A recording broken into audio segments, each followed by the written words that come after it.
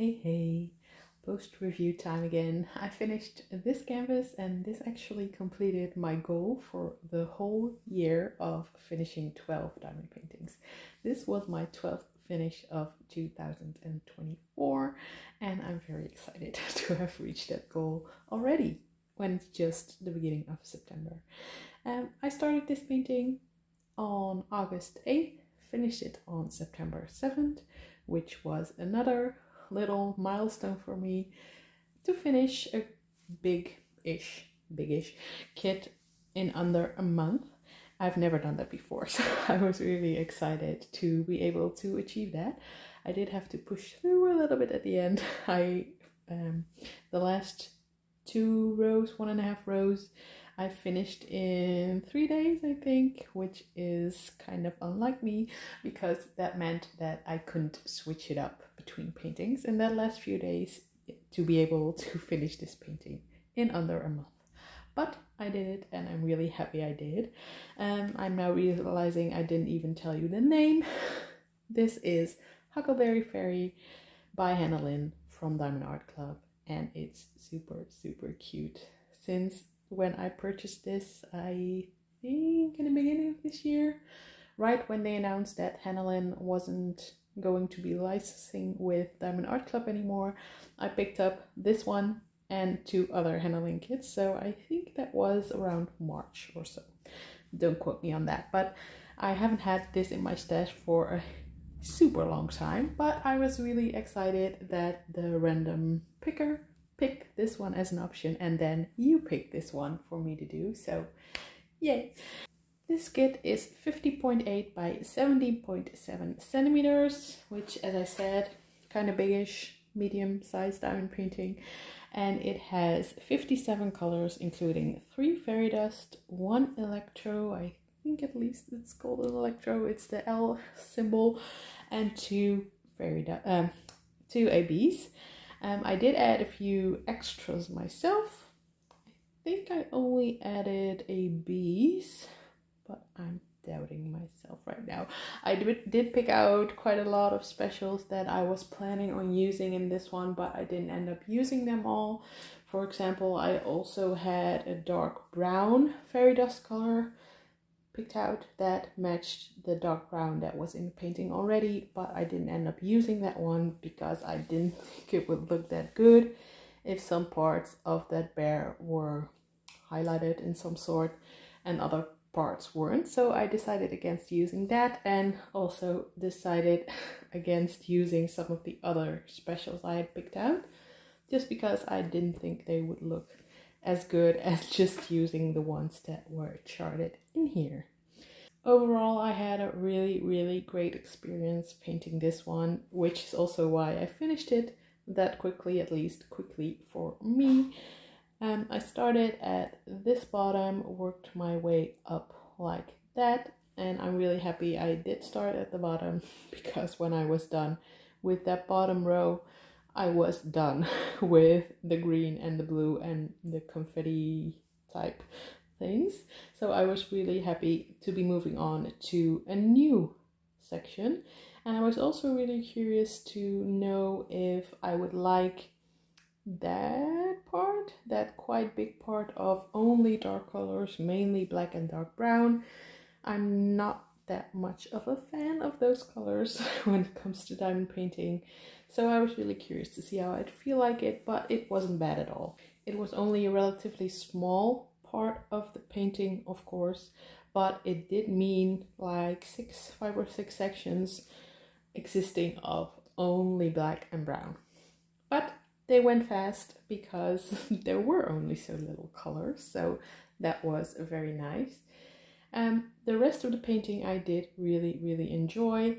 I was kind of over it by the end, but that was also because I was pushing myself to finish it in under a month. If I wouldn't have done that and if I would have switched it up at the end a bit more, then I would probably have enjoyed it a little better, but I still did enjoy it very much. I really love the outcome of this painting, and I especially love the placement of the electro drills, which I will show you up close in a little bit. I also really, really love how the wings came out. Obviously, fairy wings are the designated spot to put ABs and special drills and all that kind of stuff, so they did that and it didn't disappoint. I also really liked how many and how much of the fairy dust colors were in here, but there was a bit of a disappointment in one of the fairy dust colors because I can't tell it's a fairy dust. I will also show you that up close in a little bit. If you really pay attention and hold it to a certain light, you can kind of see the shimmery coating on top, but if you wouldn't know it was fairy dust, yeah, you wouldn't see it. So that's a bit of a shame, but it's fine. I also really liked her purple hair. I'm usually not a fan of painting hairs as well, because they're usually dull colors, such in black, brown, that kind of stuff, and they're also usually pretty confetti heavy. But since over here it's relatively small part of the painting as well, and since it's purple, I enjoyed it a lot better. The other thing on this canvas that was a little bit weird maybe to me is her blue eyeshadow. I will pop a picture up of the original artwork on the screen right now so you can see what it looks like there. I think it kind of fits in there, but it doesn't translate too well into a diamond painting in my opinion, especially if you look at it a little bit closer from this view. Like when you're looking at it like this, it looks fine, and it does look fine. I'm just nitpicking a little bit because this canvas is so pretty. But yeah, those were the two things that I was like, not the best.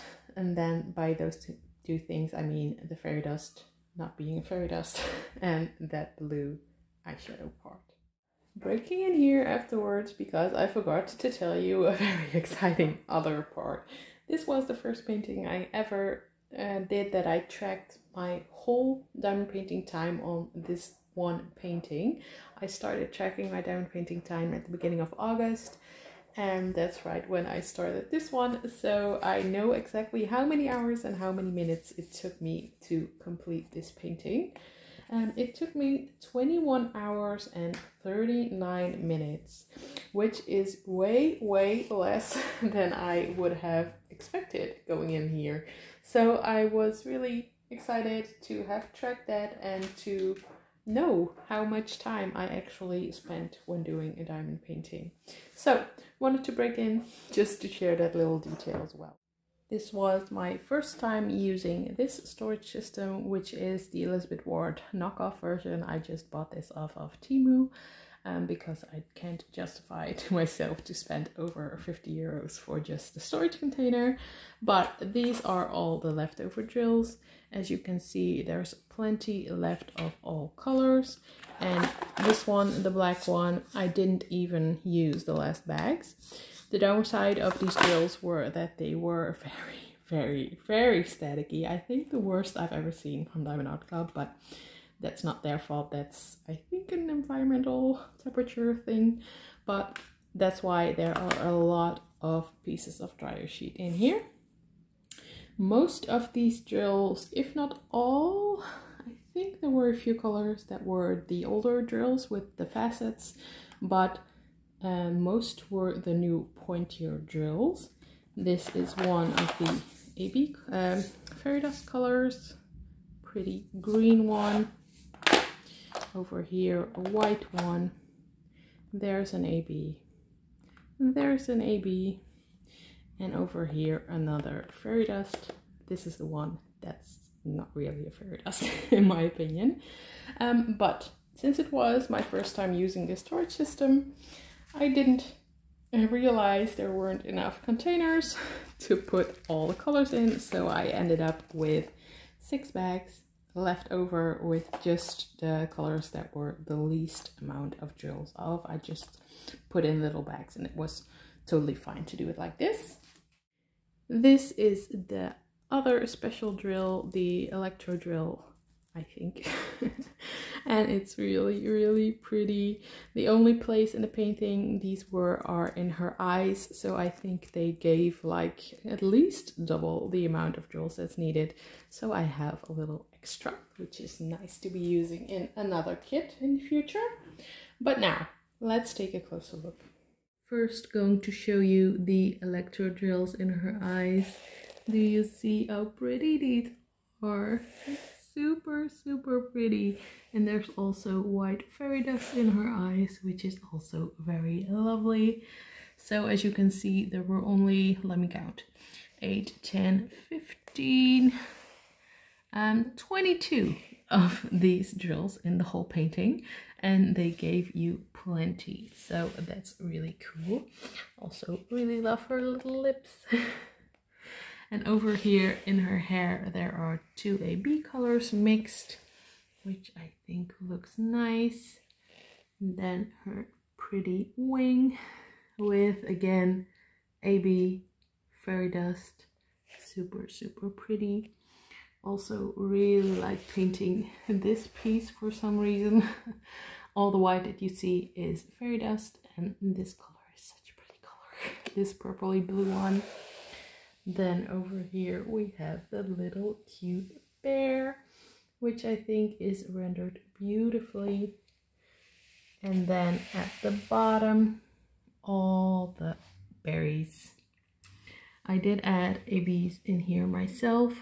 There weren't any ABs charted in here, so I added a dark blue and a dark purple because I thought that would look nice as sort of a highlight on the berries. And now I'm going to try to show you the fairy dust that isn't really fairy dust,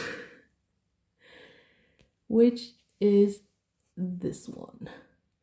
You can kind of tell it's sort of a bit shimmery in some lighting, but if you compare it to, for example, this fairy dust, this green one, the shimmer on this one is so much more than it is on that purple one.